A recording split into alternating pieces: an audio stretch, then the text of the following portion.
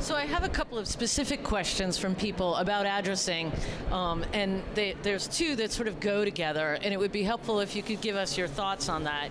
So one here is, should the local language be used on the direct mail piece? It depends. I'm the same answer, it depends. I would say that I would not translate a street address into English. I would not translate a city, state, a city or a province into English. If we translate one of our addresses into another language and try to mail that from whatever, if I translate my address into Spanish and try to mail it into the United States from Spain, some clerk is going to get this and just stare at it for quite a while because it's not going to make sense. They're not going to be able to read the address. You have to realize that the system assumes, the electronic systems where they exist, assume that the address is written in country language. That's what the database is going to be in, the postal database. The clerks will only read mostly the local language. So your delivery person, everybody that's handling this can't read it if it's translated.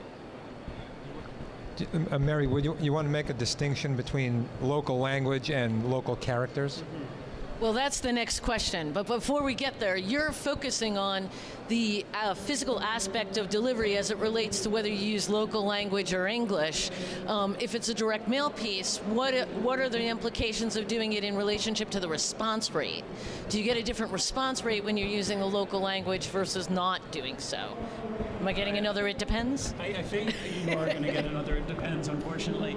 I think one of the variables is the marketer or the organization trying to present themselves as a local organization. So if they have a call center and are able to take calls locally, if they're able to handle those calls in the local language, then maybe putting München instead of Munich is fine because you're able to deal in German with that response.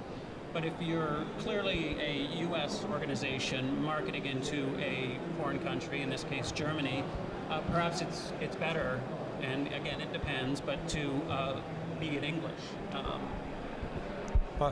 Jody, I think one of the other variables is the local culture. I've read studies that show very clearly that different cultures respond to different triggers differently, whether they're Hispanic or Portuguese or Asian, different triggers. They'll be triggered by different appearances on the direct mail piece. Very good point. Thank you. Local expertise can be beaten. To have feet on the streets that know that culture, that market. Yeah. And of course, in some countries, there's a greater familiarity with English than there might be in others. So I think what we're all saying is it depends. It depends on the country, it depends on the company mailing, it depends on whether it's marketing or transactional and whether there's telemarketing support. Got it. So the sort of more in-depth follow-up question as it relates to that is, does using Roman characters in Russia make delivery harder than using Cyrillic characters? So it's a very specific question. The simple answer is yes. As soon as you've put it into Latin Western characters, it gets stopped at the beginning of the process. It gets a label put on it with the Cyrillic address. So if you want your piece to look as you sent it, it should be in Cyrillic. They will put a label over it with the Cyrillic address because, again, that local delivery agent can't read. Okay, bottom line, if you're mailing to Russia, you're better off using Cyrillic. Is there another country like that? A few. Yeah. Oh, yeah. Greece, Japan, which has great delivery of Western addresses. Absolutely fantastic delivery time on Western addresses. Hand processes every address that comes in not written in Japanese. Wow. They stop it. It gets done by hand because people can't read it. They need somebody to translate the address. And that happens in a lot of other countries. On the other hand, that whole chain we talked about before with capture and storage and printing becomes much more problematic if you're looking at all of the, how many different character sets around the world. You know that number, Barney? No, I don't. I could guess. Okay, we'll take a We're guess. looking at more than 50. Yeah. In terms of international distribution, the Postal Service deals with that question in several different ways. If it's, we have some international services that are geared for volume customers, bulk mailers, for example, and then of course we'll have the individual letter or package that can be sent. Okay, so if it is a single piece individual package, okay, the Postal Service says that the country name at least should be in English, and the city name should also be in English. And the reason for that is because it first has to be handled and processed in our system. So if the entire address was in Cyrillic or in Kanji, when it gets in our system, our personnel would not know what to do with it. So for that reason, the Postal Service says at least the city and the country name, so that we can sort it properly to get it to that country. Then when it gets to that country, if the name and the street were in Cyrillic, then they could obviously deal with it at that level. For our volume services, bulk services, particularly the International Priority Airmail and the International Surface Airlift, IP and ISO, which are used extensively by direct marketers, okay, we start off by saying the same thing, but we have certain provisions with those bulk services where if customers, because they're required to do some sortation on them, if all of the mail pieces to France are presented in the same bag. Yes. Okay. Makes it a lot easier. Yeah, because we're not opening the U.S. Postal Service is not opening that bag or that tray. We're going to just move the whole, transport the whole sack to France. So in that case, we say it is not necessary to have the country name in English or the city name in English. Oh, that's an advantage for bulk mailers. Right. So in that case, you can have the entire address in Cyrillic or Japanese or whatever language, because the Postal Service is not reading or processing, because we're just moving the whole bag of mail intact. So that works really nicely for when you want to do that direct mail campaign, where you really want to have that everything in that local language. Absolutely. So we have options for different customers. Great.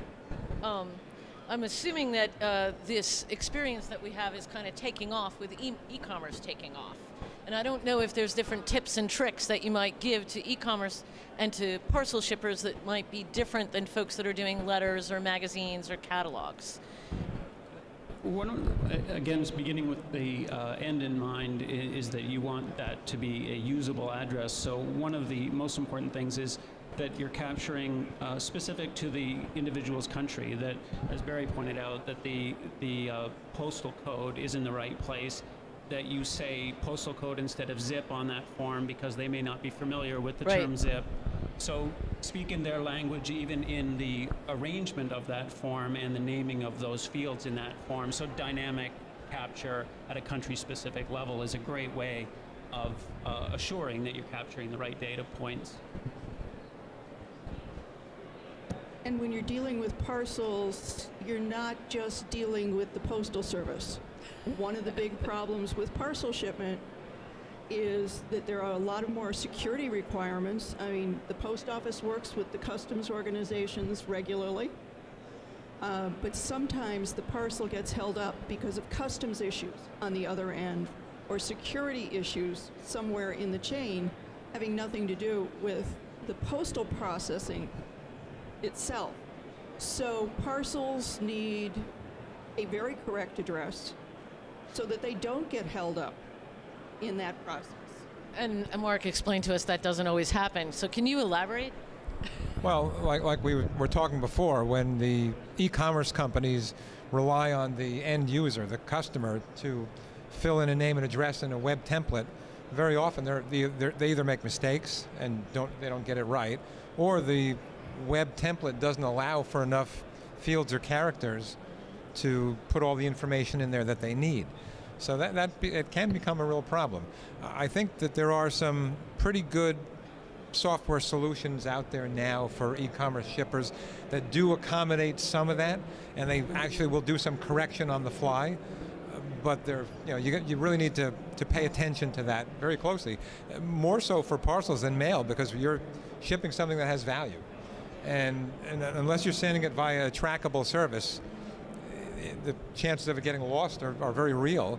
And if it gets lost, you're out that money. It's not going to come back. Well, in how many countries can you actually track a parcel? Well, depending on how you ship, the USPS has a couple services that track very well. Priority Mail International tracks. Priority Mail Express, International Express. It's Priority Mail Express International. That's right. They changed the name a couple times, but that tracks.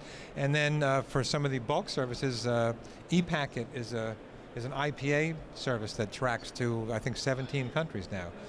Beyond that, then there are private couriers, there are private postal administrations, so there are a lot of different options exist where you can get trackable services if you're willing to pay for it. And of course, one other thing between letter type mail and packages is that you do have a customs form. If you're just sending a letter, you don't need a customs form, but if you have a package with a widget in it, you do need a customs form, and it's important that the mailer accurately declare the contents and the value on the customs form. And of course, there are a lot of integrated labels now where the customs form also serves as the address label, but there again you go back to make sure that the address is accurate, and then of course that you have declared the contents accurately.